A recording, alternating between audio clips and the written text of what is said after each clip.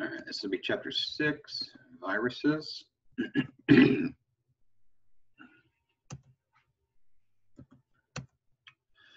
All right, we've mentioned before that Pasteur worked on vaccines. He actually came up with the first vaccine for rabies.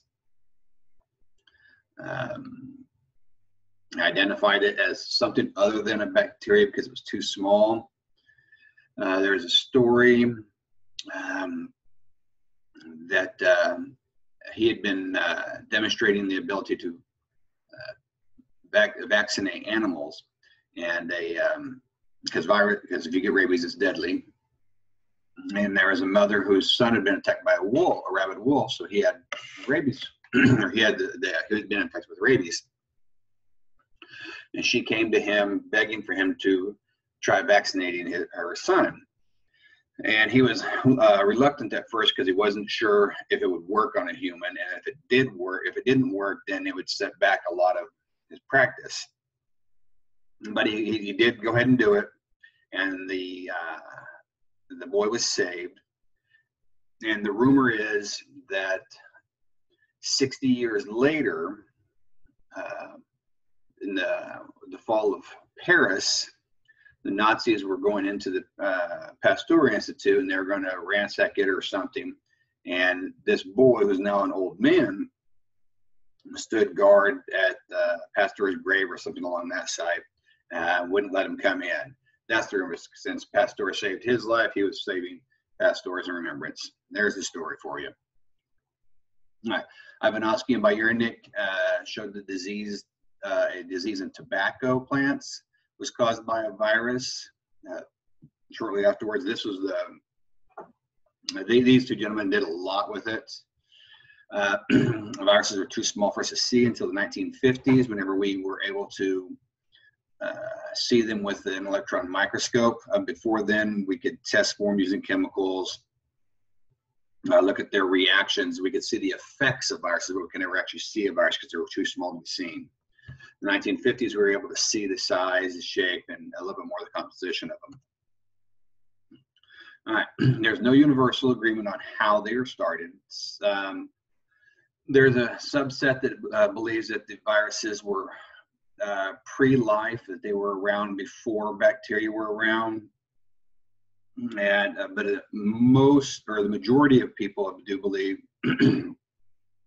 think that viruses are a retroevolution, that they were parasitic bacteria, and they kind of lost some of their abilities, and they just so they just became strictly nucleic acid and a protein coat. Well, they're pretty successful, however they came to be, because there's more viruses than there is anything else. It really doesn't matter which way they how they originated. That it's just that they did originate, and no one will ever be able to prove it anyway, which one way or the other. But again, they are the most abundant microbe on Earth, and they do play a major role in evolution because they transfer genes from species to species. Humans ourselves, I believe it's like 10% of our genome is viral genome. So they played a part in even our evolution. This bottom line right down here, though, is a very important thing. All viruses are obligate intracellular species. That means they have to be inside of a cell, or excuse me, parasite, inside of a cell to function. If they're outside of a cell, they don't do anything. It's just a piece of nucleic acid and some protein sitting there doing absolutely nothing. They can't replicate, do anything. They have to get inside of a cell before they can cause any problems. Your textbook, chapter 6 at table 1, this table here gives you a really good rendition of characteristics of viruses. Again, everything has a virus. There is even viruses for some viruses, but bacteria, protozoa, algae, plants, animals, everything. There's viruses for them. They're really tiny. They are acellular. There's no cell on them, so we don't consider them to alive. Again, it's a semantic thing. There's some people that say they should be considered alive, but it doesn't really matter. The characteristics are still going to be there. Like I said, they're inactive outside of the host. They have either DNA or RNA, not both. All living organisms that we know of have both RNA and DNA, and these are only one or the other. Now, DNA is normally double-stranded, but they can have single-stranded RNA or DNA. The RNA is normally single-stranded. They can have double-stranded RNA. So they're pretty diverse in that aspect. They lack enzymes for most metabolic functions. In other words, that means they cannot perform most chemical reactions for life, which is another reason why we say they can't be alive. They can't replicate themselves. They have to be inside of a cell, and then they use the cell's machinery to replicate and make more of them. Otherwise, you're just going to have one, and it's just going to be sitting there doing nothing. So those are some of the aspects for them. Characteristics of viruses, whether we consider them to be alive or not alive. Kind of familiarize yourself with that chart. It'll help you with the upcoming test for this unit. Comparative sizes. The white one is a yeast cell, or the blue one is a yeast, and here's a bacteria, and here's some small bacteria. Some of the largest viruses are the size of bacteria, some of the smallest bacteria, but most viruses are really tiny. Right here, this is an influenza bacteria, virus, excuse me, pretty tiny. There's rabies, pretty tiny. HIV right there is pretty tiny also. The structure, they do not look like cells. All right, again, they lack the protein synthesizing machinery, but they do contain the parts they need to invade and control a host. Now we have the viral particle. You have the outer covering and the central core. The outer covering has a capsid. Some of them will have an envelope, some of them will not. In the central core, you're going to have a nucleic acid. Notice it's DNA or RNA, and some will have a matrix protein in there, but not all do.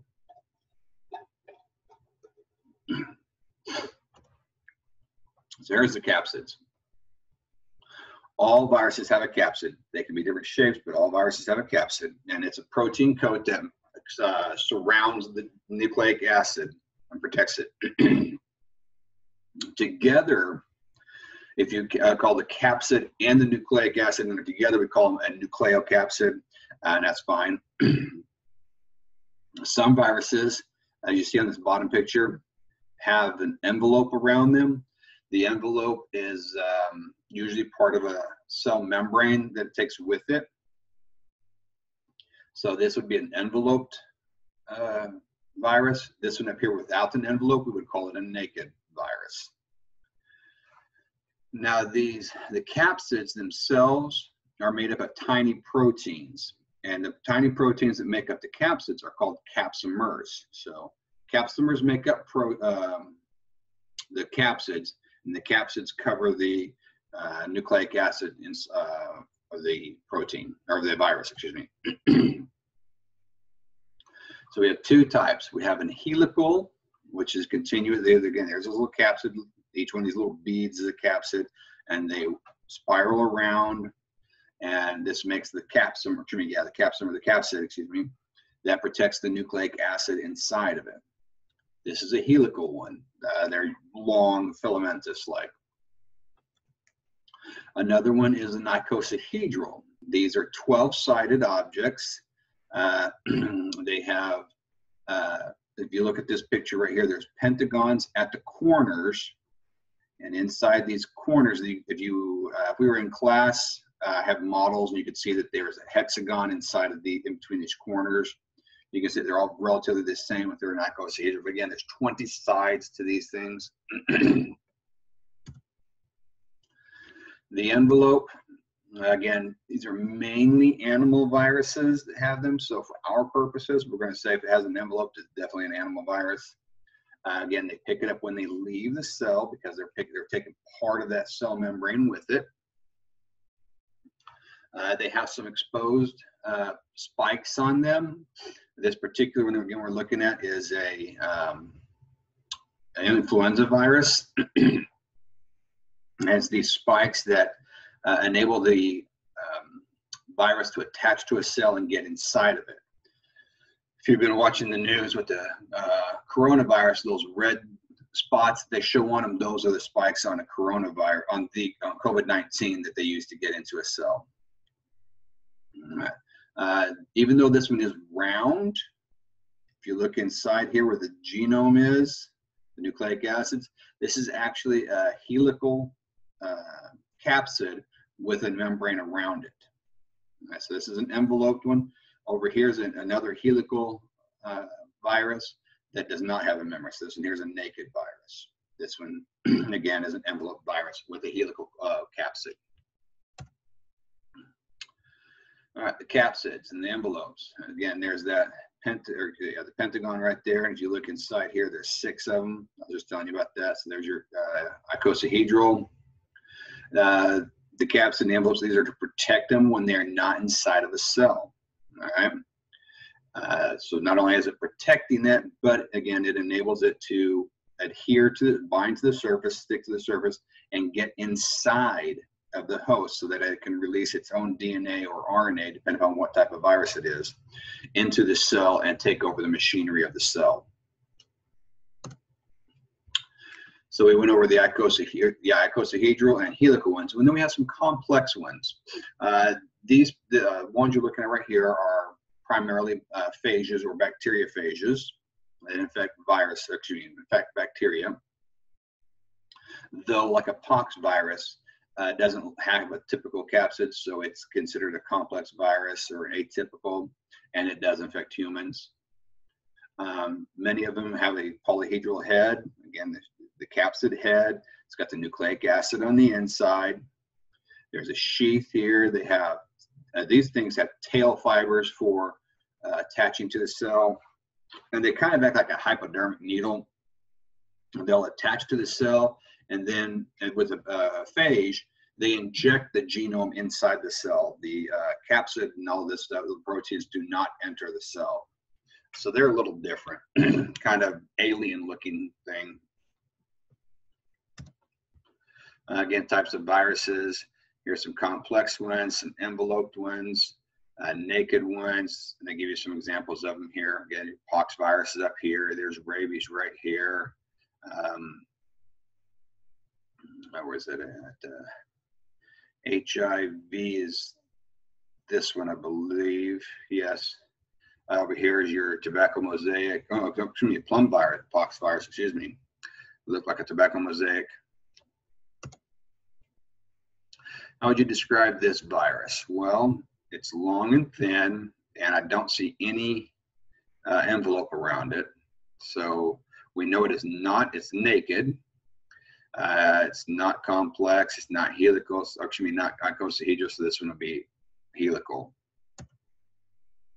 The viral genome, again, either DNA or RNA, never both, okay? And it only carries the necessary genes to invade the cell. So in theory, it would only need 3, but I think the smallest number is like 4. Compare that to a bacteria, to let's say E. coli, which has about 2,000 genes. Compare that to a human, which has some 20,000 genes, I believe it is. Again, the genes vary for each type. Influenza has 8 genes, right? Ebola has 7 genes, so they vary. And so the number of 8 genes does not have anything to do with the virulence of it. All right, so types of the nucleic acids. We can break it down into DNA or RNA. Then DNA, they're usually double-stranded because that's how we normally find DNA, but it can be single-stranded. All right, so then it'd be classified as a double-stranded DNA virus or single-stranded DNA virus. In eukaryotes, the DNA is linear. Prokaryotes, it's circular. Viruses, it can be one or the other. For the RNA, again, RNA is usually single-stranded, but it can be double-stranded, and it can even be broken into different pieces. Influenza is a virus that has, I told you, had 8 genes, and they're broken into 8 different pieces, which is part of the reason why it mutates so much. So there's some characteristics for you there. And now these The RNA segments can be either positive or negative sense also. Positive sense means that it's ready to be copied and made into a gene. Negative sense means you've got to copy it, go backwards with it. So you got to make it into DNA, then make a positive RNA out of it, and then you can make a gene out of it. So it's a little different, or excuse me, it's got to be written backwards. But anyway, you've got to copy it into another one before it can be made into a positive RNA and then made into a protein. Some viruses have some proteins with them, or excuse me, enzymes with them. Most do not. Some of them will have polymerases. If they're building, if it's a DNA one, it's going to have DNA polymerase. If it's an RNA, it'll have RNA polymerase. And these are the ones that just build DNA or RNA.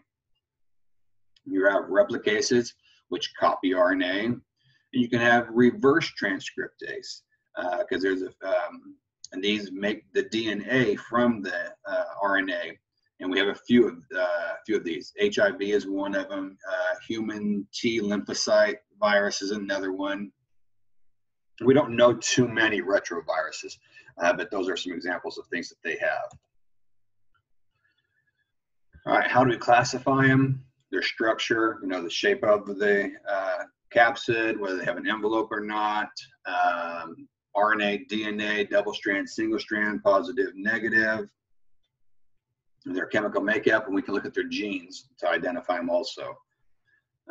There's several orders and families and genera. We don't normally go down to a species because they're not really living things. So we don't go down to the species. All families will end in the name Viridae. You'll see that whenever you do your virus quizzes. Genus names end up with virus on them.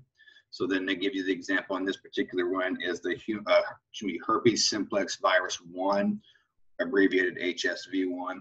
This is the virus that causes cold sores.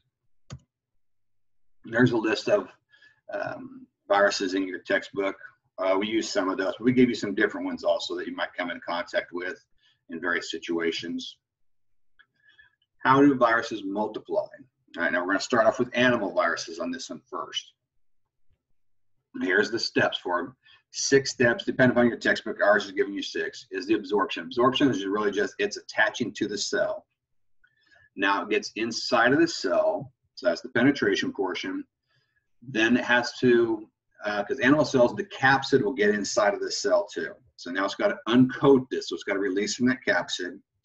And then we got to start making the new parts based on the DNA, RNA of the virus. Got to put those parts together, and then those parts that have been put together to new viruses have to leave the cell. So you have absorption, penetration, uncoating, synthesis, assembly, and then release of it going, so that way you can release those viruses out so they can go infect other cells. Here's a picture of how it works.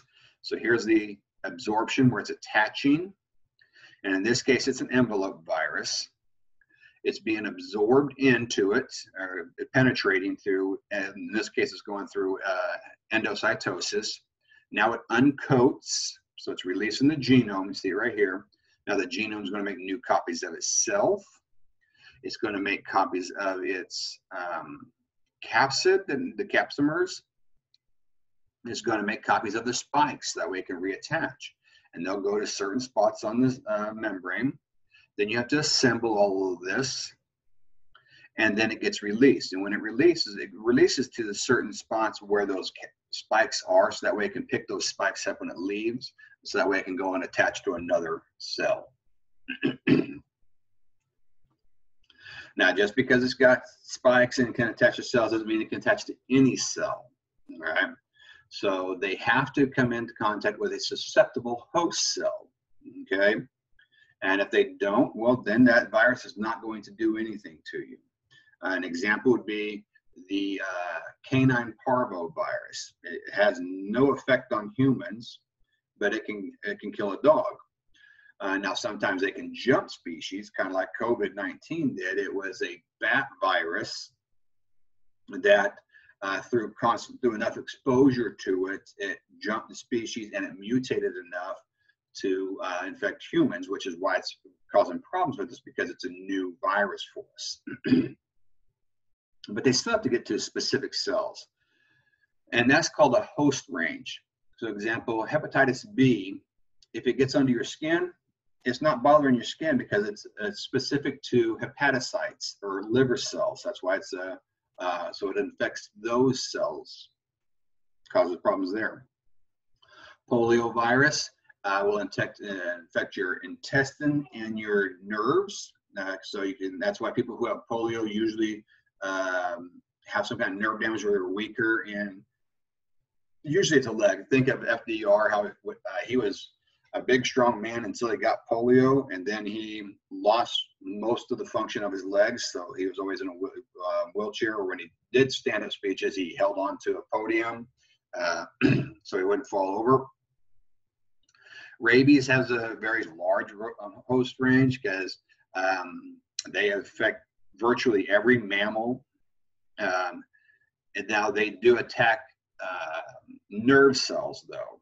Okay, they don't. If you get, I don't want to say it doesn't affect your skin, but what it does, it works its way into your body, into your nervous system. When it gets to the central nervous system, that's where it does its damage.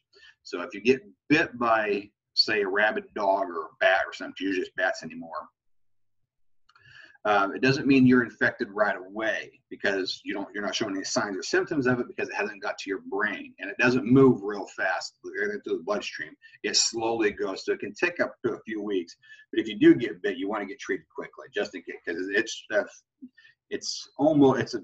basically it's 100% fatal if you come down with it. There's only been one person in the world that has ever survived rabies without getting the vaccine. She's still alive. She lives in Minnesota, I believe it is.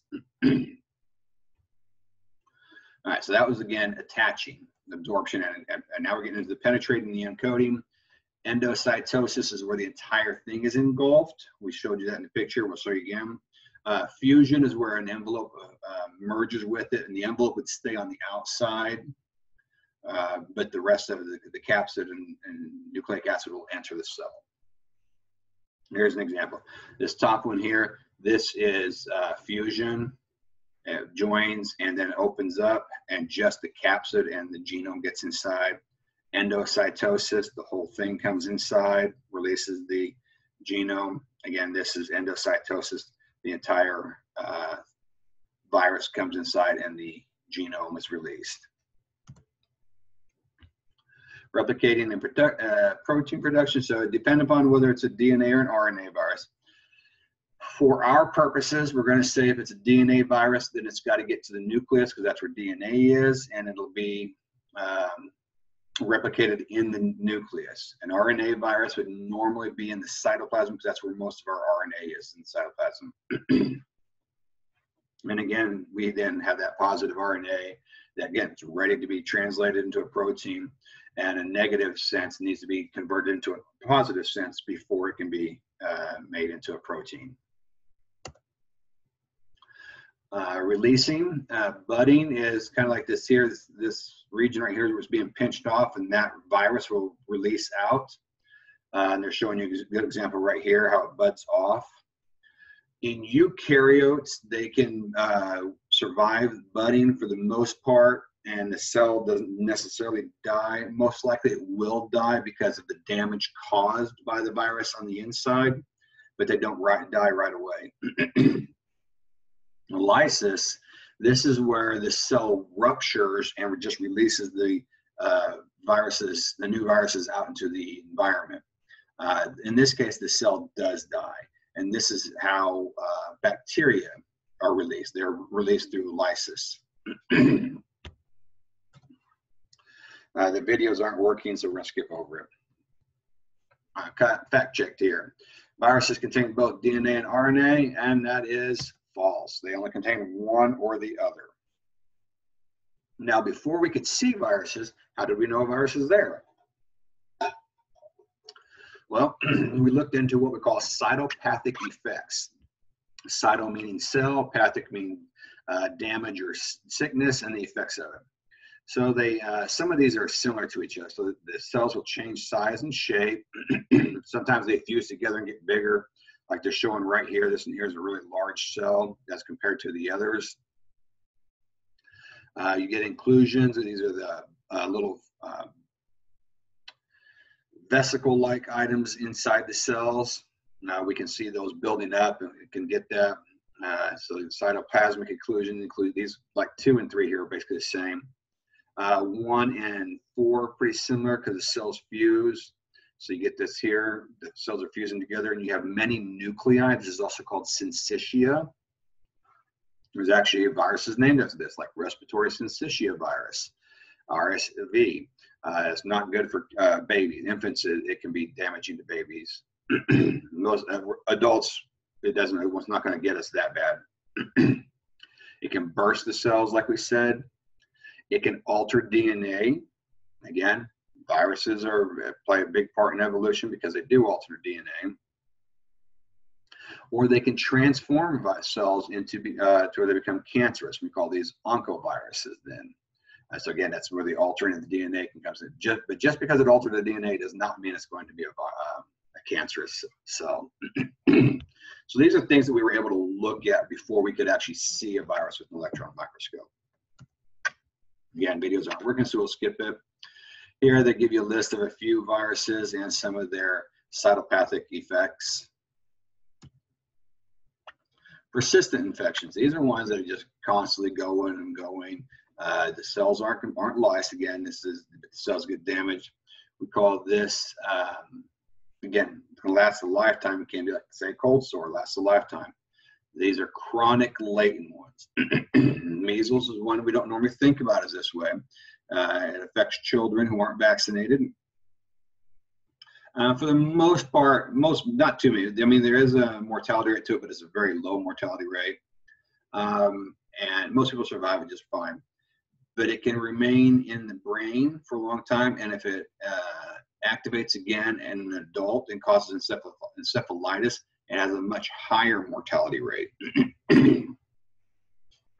Again, herpes simplex virus, we've talked about, cold sores or even jumbo herpes. Again, they reoccur, not on a regular schedule, but they do reoccur. Chicken pox, if you had chicken pox, then you've got the shingles virus, and the shingles virus can flare up again many decades later, sometimes earlier than that, but many decades later. So these are what we call chronic latent viruses. All right, they go in, they can enter the host cell, inject their genome into it, and change the genetic material of it. This is a transformation. It can result in cancer, not always, but it can result in cancer. Some of them do have an increased rate. Again, these transformed cells, cancer cells in this case, do have an increased growth rate, so they grow faster. That's why we call them tumors. They change the number of chromosomes in them sometimes, and they can keep dividing for a long time. Sometimes they can be what we call immortal cells, where they just keep dividing and keep dividing and keep dividing. So we call these oncoviruses, and they're giving you 2 examples here. Papillomavirus, which causes cervical cancer in women and throat cancer in men. This is HPV. We have vaccines for this now. And then another one is Epstein-Barr, which causes Burkitt's lymphoma. Most of you've probably heard of Epstein-Barr, just not called that. You've heard of it probably as mono. That's the same. It's a virus that does this, and it can cause a cancer in a lymph node later on. Bacteriophages. Now, these are the other types of viruses. All right. The most widely studied ones are the ones that affect E. coli. These are your T-even viruses, like T2, T4, T6, so forth. They're also called lambda viruses. The multiplication is very similar to that of the animals.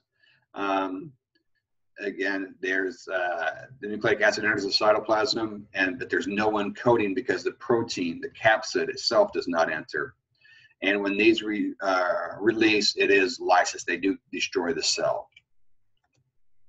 Here we go. Absorption, again, binding, just like on the animal viruses. Penetration, in this case, just the genome enters. On the animal viruses, the entire virus entered. Replication, so you got to start copying everything, the genome, all the capsids, all the proteins to make the tail fibers or the sheath or anything that's going to make the capsid for it. And then you got to assemble all of this. They mature and then they release, and when they release, they lyse, and then they'll go infect other cells.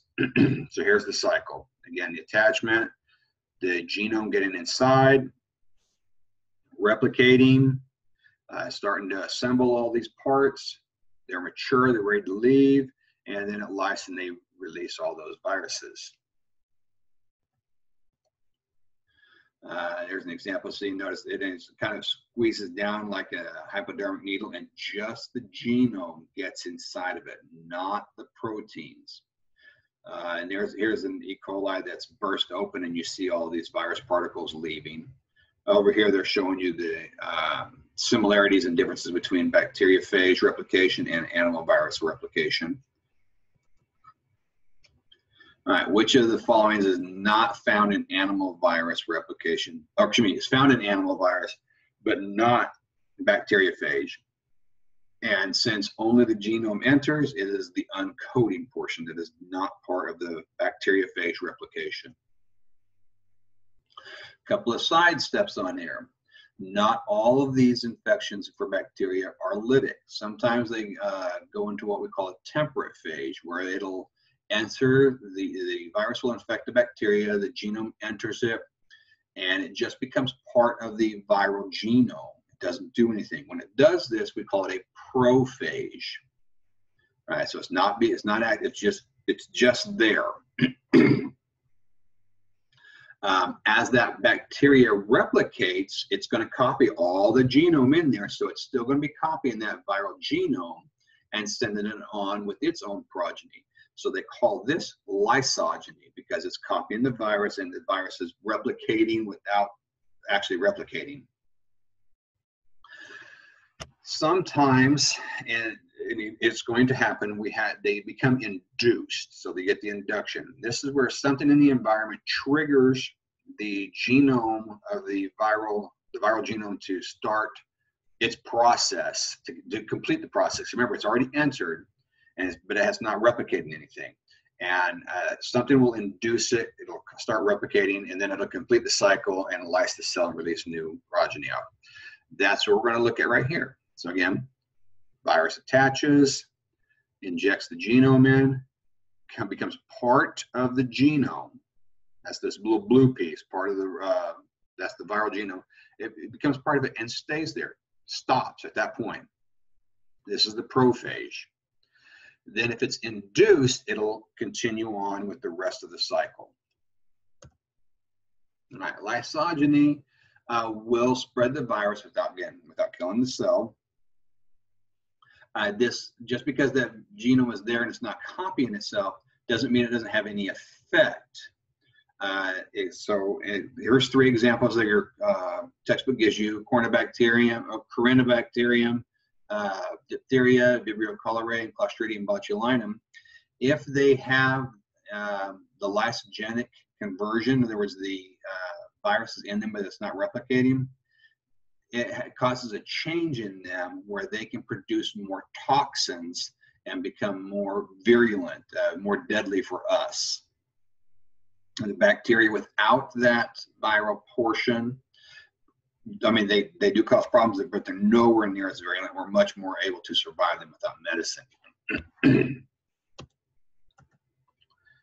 All right, how do we cultivate this stuff? Since they have to be in a cell to grow, we have to use cells to grow viruses, to make more of them. We have a few things. We use cell cultures. Sometimes it's called tissue cultures, where we'll get a petri dish and it'll have just a single layer of cells across it, and we infect them with bacteria, or viruses, and we grow the viruses in those cells. We look for those cytopathic effects, the changing of the shape, the getting larger, the multinucleation, the syncytium. So this would be what we call in vitro, because in vitro means in a tube without life. So it's just the cells. I don't want to say it's without life, but it's in a tube. It's separate from the organism. Now the bird embryos and live animal inoculations, these are what we call in vivo. In vivo means you're using an organism.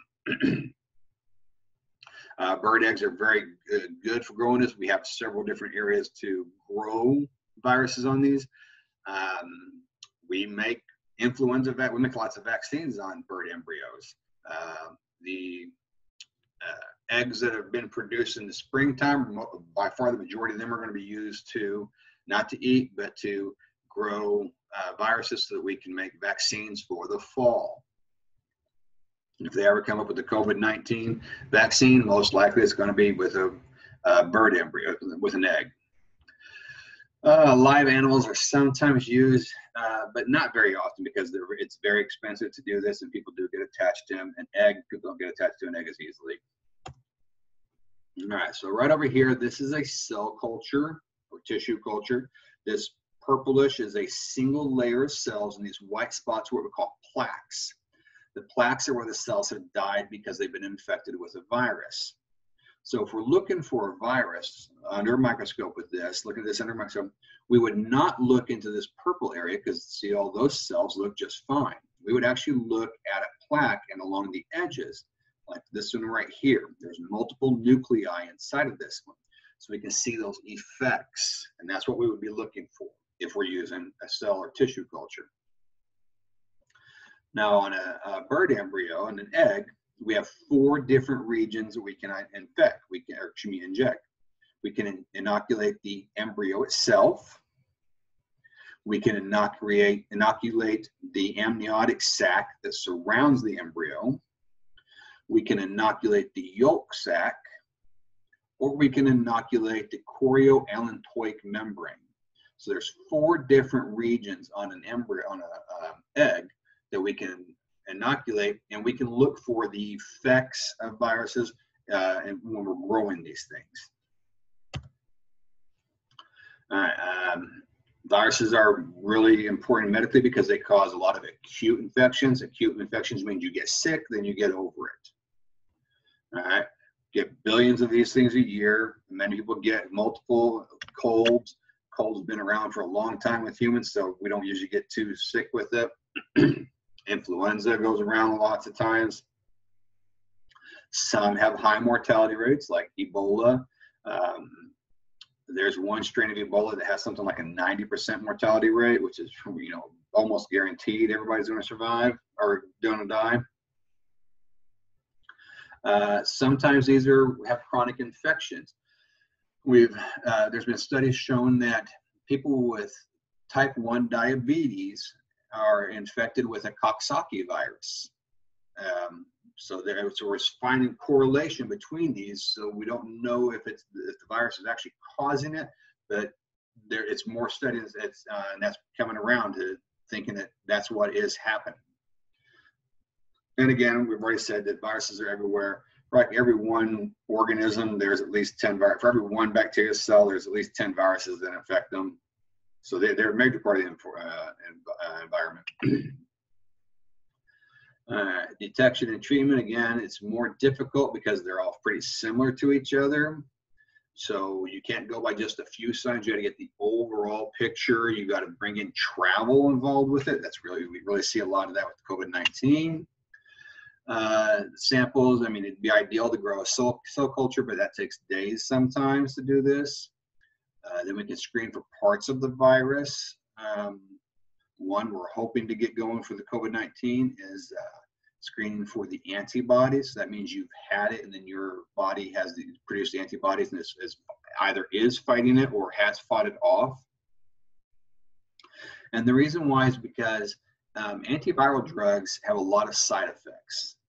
Because antiviral drugs work in different ways. I can give you an example of Tamiflu, which is one for influenza, binds to the proteins on the receptors on the cell, so that the influenza virus cannot attach to the cell, so it can't absorb to it. If it can't attach, it can't get inside, it can't cause you to get sick. So that's one way we can block cells from viruses from getting into a cell. Another way is we can stop a virus from uncoding or getting released in the genome, or we can stop it from replicating. But if we stop it from replicating, we're stopping basically either DNA or RNA from replicating, and we need that ourselves. So it's a double-edged sword on that one. We can try to stop it from reforming, or we can try to stop it from leaving the cell. Those are ways to do it. It sounds fairly simple, but it's much, much more complicated than I'm making it out to be. But I'm just giving you the very briefest descriptions of these things. So yes, antiviral drugs cause lots of side effects because of how they affect you. And you normally have to take 2 or 3 different ones to get the full effect of it and to help prevent everything. We call them cocktails. All right, there's a few other things out there besides that we throw in with viruses because we don't know where else to put them. One of these things are called prions. Prions are misfolded proteins. All right, there's no nucleic acid, there's no DNA or RNA. These things are very resistant to sterilization, and they cause what we call spongiform encephalopathies. Dang, I'm having a hard time there. And this is, like it says, a fatal neurodegenerative disease. It can be in you for decades. Once you start showing symptoms, you've got about a year to survive. All right. There's no cure, no treatment or anything for this. All right. Some common ones are scrapie that was found in sheep and goats. And then unfortunately, this jumped the species to cows, and we call it bovine spongiform encephalopathies, also known as mad cow disease. Then that one actually jumped the species over to humans, and there was like 176 humans that were infected in the early 90s, late 80s, early 90s from this. And there's a possibility that others have been affected. We just don't know yet because, again, they can lie dormant for decades before it finally shows up. One that's found in deer is called wasting disease, also known as chronic wasting disease. And then there's a human version that we've known about for a long time. It's called Creutzfeldt-Jakob syndrome. The mad cow disease that has jumped species to humans, we call that one a variant Creutzfeldt-Jakob syndrome. Again, it's a misfolded protein, and they're showing you here with these pink ones. The misfolded proteins come in, they come in contact with the normal folded proteins, and it causes them to misshape. Proteins have a specific shape because they have a specific function. When they change shape, they don't function properly, or they don't function at all. And this builds up, and when you only check this out on somebody who's a post-mortem. So it has to be actually look at the brain, and it'll look like there's holes like a sponge. That's why it's called the spongiform. So that's prions. Other things are called satellite viruses. And these satellite viruses are viruses of viruses. That's an easy way to put it. So the adeno-associated virus is a virus that replicates only in cells that have already been infected with a specific type of an adenovirus. Your textbook here calls it a delta agent, but I learned it as hepatitis D. Hepatitis D, again, is a RNA virus that only infects cells that have been infected with hepatitis B. Luckily, we have hepatitis B vaccines. So if you get vaccinated for hepatitis B, you cannot get hepatitis D. Hepatitis B is known to cause cancer, and liver cancer at that. And I believe in by far the majority of the cases where the hepatitis B has caused cancer, hepatitis D is present also. And then there's another type here called a viroid. And this is just a piece of RNA. So it doesn't have the protein coat like a virus does. So it's not a virus. That's why we call it a viroid. Anytime you see oid, it means it's like something. So it's like a virus.